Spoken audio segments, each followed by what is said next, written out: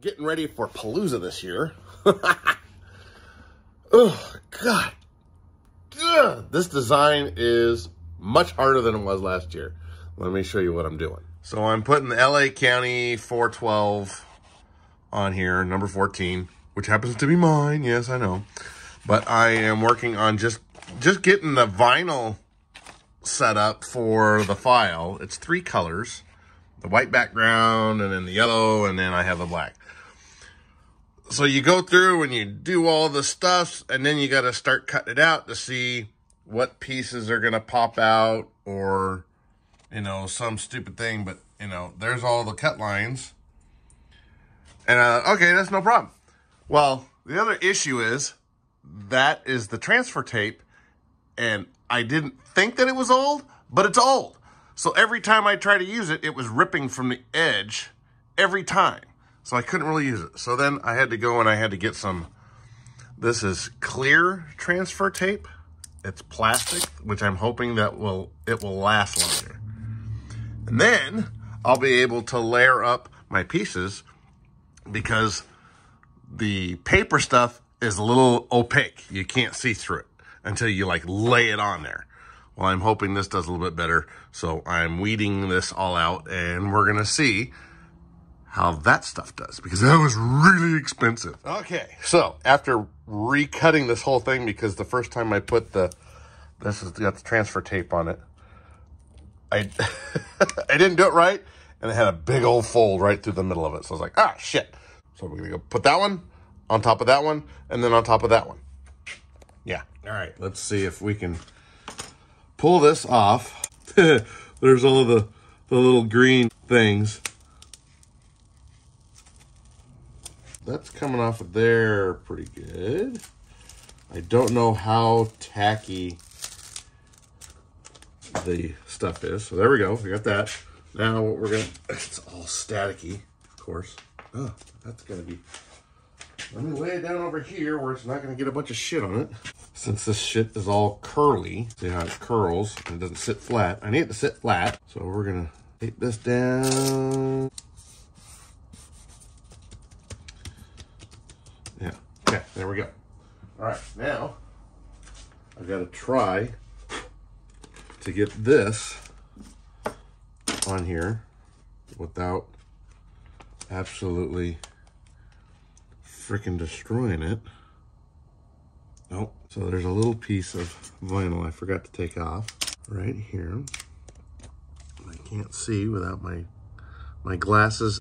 All right, now that my stabilizer that I had the camera in before died on me, I have a feeling that this is going to be a one and done shot thing, and I don't know. I think what I might do is I might use some a little bit of soapy water, make that wet. All right, what I'm doing, I'm using a little bit of water on here so that this stuff's really tacky. So I'm hoping that if I accidentally get it down there too hard and out of position, that I can bring it back up.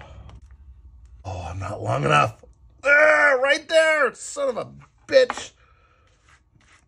I need to put a piece of stuff over there. Hopefully I can get this all, oh, damn it, come on, you fucker. Get up there, booger head. Come on, get up there.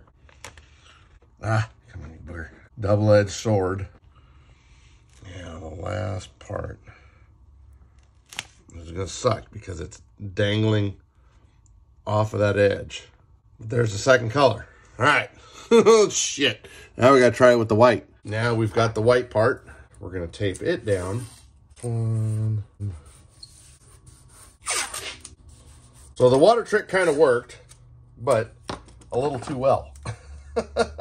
Because it actually wouldn't come up with the transfer tape. I'm not gonna use nearly as much water. Wipe it on, wipe it off. And that's why. That's why we use a little bit of water. Because it's stuck. Ah, come on, you booger.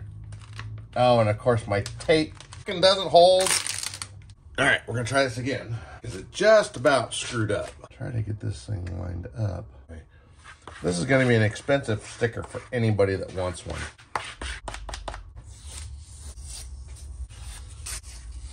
All right, there is the sticker.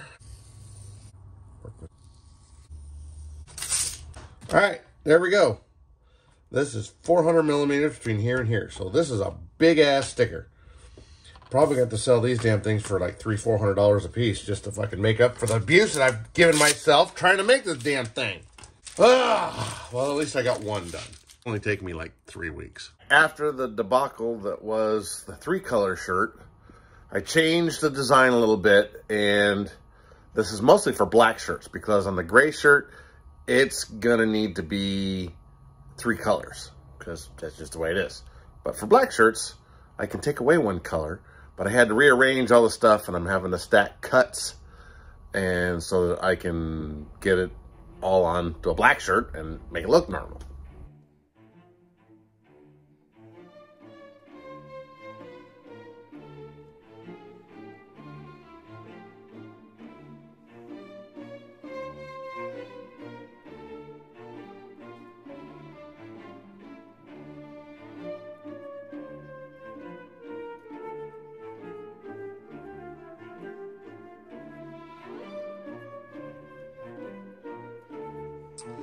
All right, so we got our test prints of the helicopters, and you see this one's got black as the inner color here, because this is actually going to be going on a gray shirt. It looks kind of gray here, but it doesn't show up very well when you're looking at it. There's some reflection on the HTV.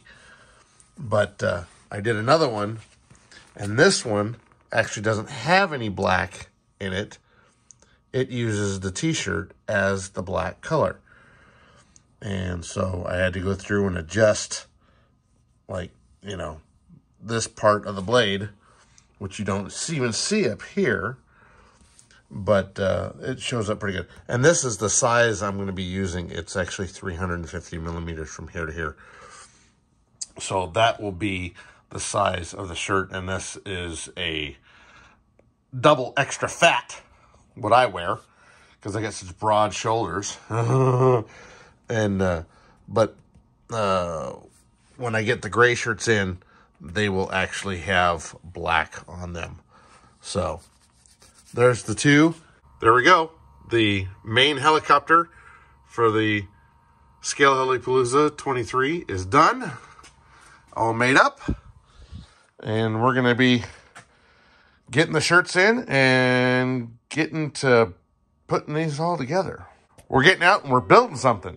It's a helicopter still.